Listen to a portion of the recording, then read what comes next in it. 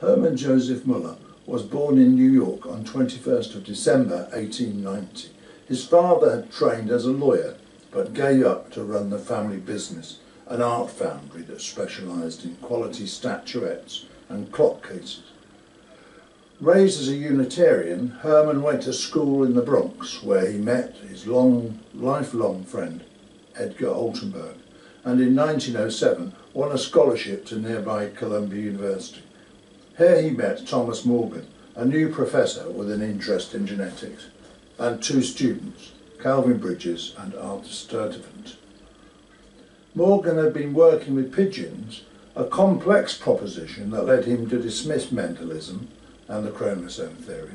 But by the time Muller graduated in 1910, Morgan and his team had been studying the inheritance of spontaneous mutations in the fruit fly, Drosophila melanogaster, and he was beginning to change his mind about chromosomes. Muller himself had graduated with a good degree, but found it difficult to find a suitable job until he found a teaching post at Columbia in 1912. The progress the four of them made with the fly, including developing a way to actually locate the positions of the mutations on the chromosome, led them to writing a book together, The Mechanism of Mendelian Heredity. It is seen by many as setting the foundations of modern genetics. He was tempted away from Columbia, where he felt he was not getting the recognition he deserved, to work for a few years at the Rice Institute in Houston, Texas. The prospect of a permanent appointment, though, brought him back to Columbia, but by 1919 he was off to Texas again, this time to the University of Austin, no permanent job having materialised. It was, for a start, a period of consolidation, and he even branched out into twin studies with support from his new wife, Jessie. They had a baby, David. In 1922, he travelled to Europe with Altenburg, visiting England, France, Germany, and leaving a Drosophila culture in Moscow to promote work there. But the interest in mutations never really weakened. On his return, he began to use X-rays in his work as a tool to weaken cells and so expose genetic deficiencies.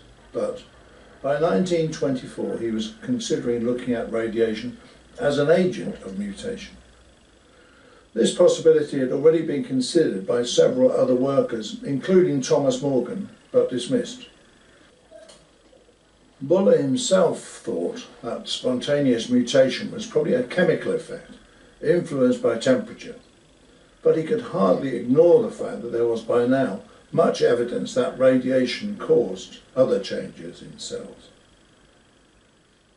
Somehow, he never got started on the radiation studies until late 1926, but almost as soon as he did, he found something quite dramatic. And in just a few months he could write a short paper for the journal Science of his discovery that radiation did indeed cause mutations, and more radiation produced more of them. The paper was so lacking in detail of his methods that many, including Morgan, were doubtful of what had actually been achieved.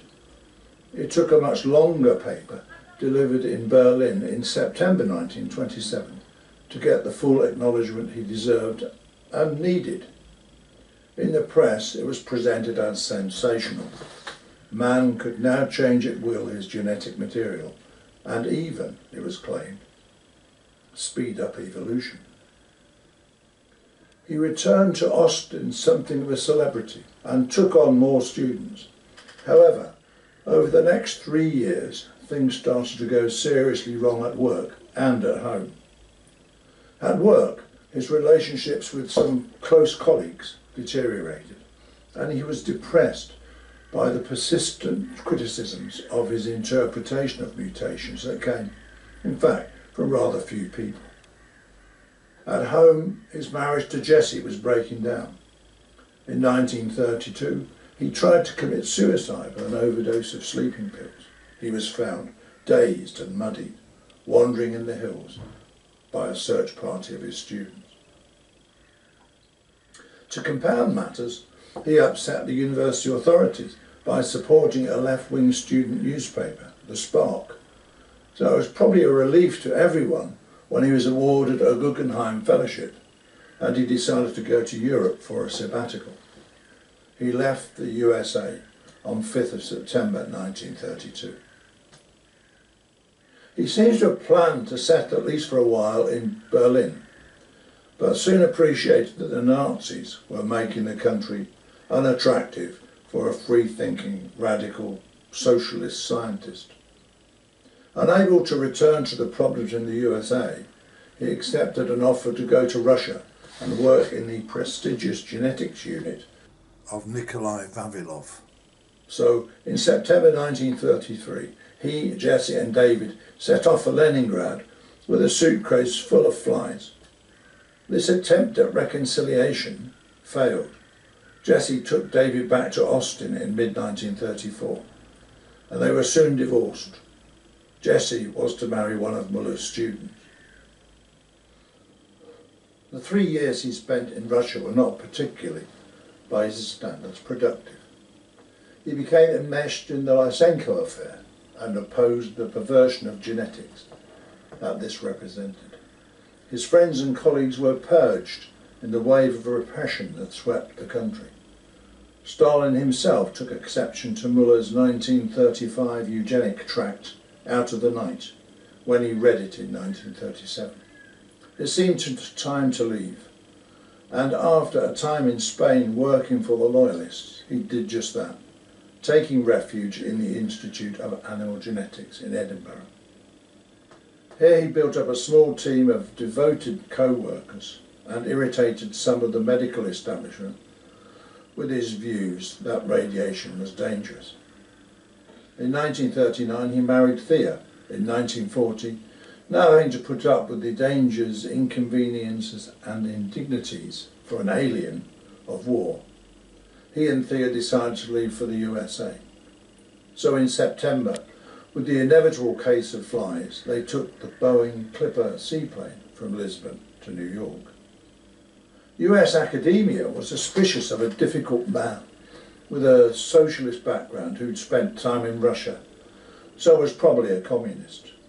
Muller approached a few people but had no success in finding a job that matched his professional status. He spent a few years at Amherst College in Massachusetts as a temporary professor. When his contract there was terminated in 1945, and he was now in his mid-50s, the search for another job was frustrating and depressing, but it ended successfully when an offer of a permanent post came from Indiana University. Permanent was important because by then he and Thea had a new baby, Helen. He was to stay in Indiana until he retired in 1964, a settled 2 decades. He was awarded the Nobel Prize in 1946.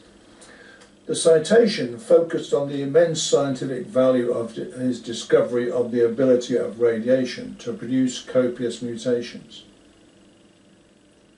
But it emphasised too that his contribution to the development of genetics had been much wider than that.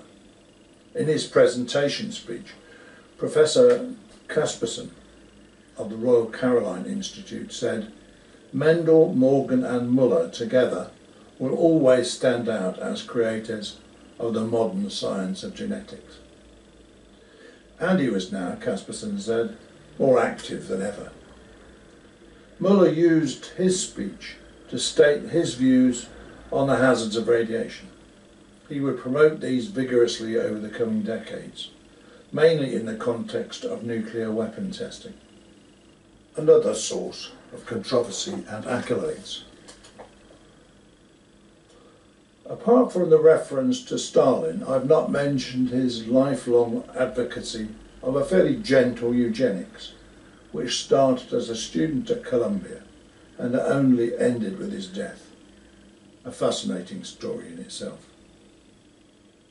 or his welcome and enthusiastic support of the new genetics and the biochemistry that were to grow from quite different roots and dominate the stage in the second half of the 20th century.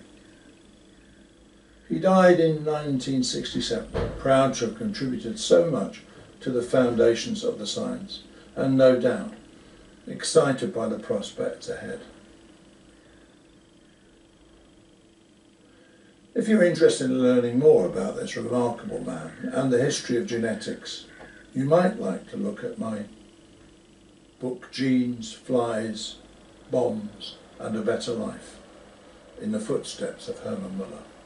Written for the general reader, it was published in 2016 by Pitchpole Books and is available through Amazon.